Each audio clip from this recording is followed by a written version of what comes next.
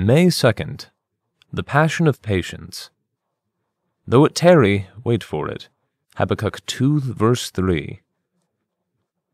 Patience is not indifference. Patience conveys the idea of an immensely strong rock, withstanding all onslaughts. The vision of God is the source of patience, because it imparts a moral inspiration.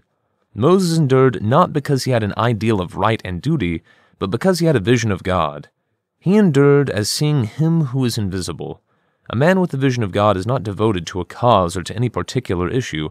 He is devoted to God Himself. You always know what the vision is of God because of the inspiration that comes with it. Things come with a largeness and tonic to the life because everything is energized by God. If God gives you a time spiritually, as He gave His Son actually, of temptation in the wilderness with no word from Himself at all, endure, and the power to endure is there because you see God. Though it tarry, wait for it.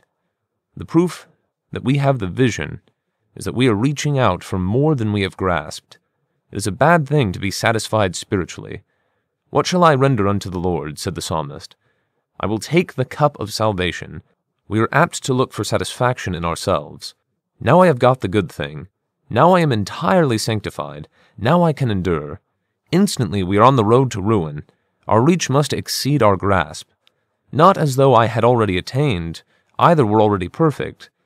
If we have only what we have experienced, we have nothing. If we have the inspiration of the vision of God, we have more than we can experience. Beware of the danger of relaxation spiritually.